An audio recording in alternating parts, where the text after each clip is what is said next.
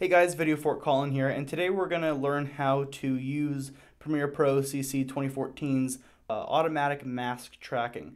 Now, this new feature can easily streamline your editing process because it enables the editor to create a mask from any effect they choose, then instead of having to keyframe over a series of hours to match up and cover something like a license plate or to blur a person's face, the program itself will create a track following that object's motion. So in our case here, we would like to cover up the name Rubicon on the side of this boat. So how do I do that? The first step is you want to go down to your effects browser down here, and you want to type in Mosaic to give the blurred effect. There it is. And now drop it right on top of whatever media you want to use it on.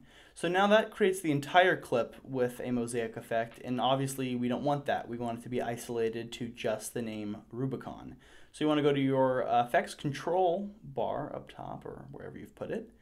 And now you'll see we have an option to create a circular mask or a 4-point polygon mask.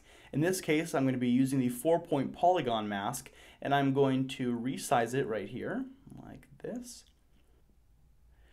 So now that I've resized this isolated mask, and the entire clip is not in the mosaic form, I can rotate it, get it perfect, there we go. And now you'll see we have a new button here that looks like a play button, and once you click it, it will automatically track that mask to whatever object you had covered up. So like I said, in that case, it was the name Rubicon.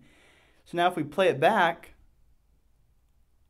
you'll be able to see that it did in fact follow the name Rubicon the entire way and only slipped up once or twice and revealed the letter R, which is a very easy fix in the new CC 2014. So right here you can see it revealed the letter R, and I can just change that keyframe right there, like that. Okay, so it's still revealing the letter R a little bit, so scooch it up. You can resize it any time during that sequence of keyframes.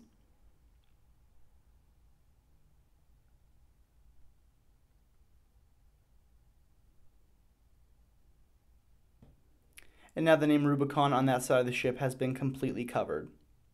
So now play back, and if someone were to be watching this, they would not be able to tell what the name of the boat is, with the exception of it saying Rubicon many times on the ship.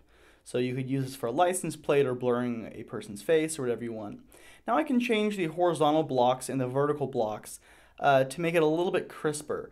So even though we still cannot read what it says, we can clearly see there is a name on the side of the ship, so it's not so obvious that the blur will take away from the effect and the attention of the audience.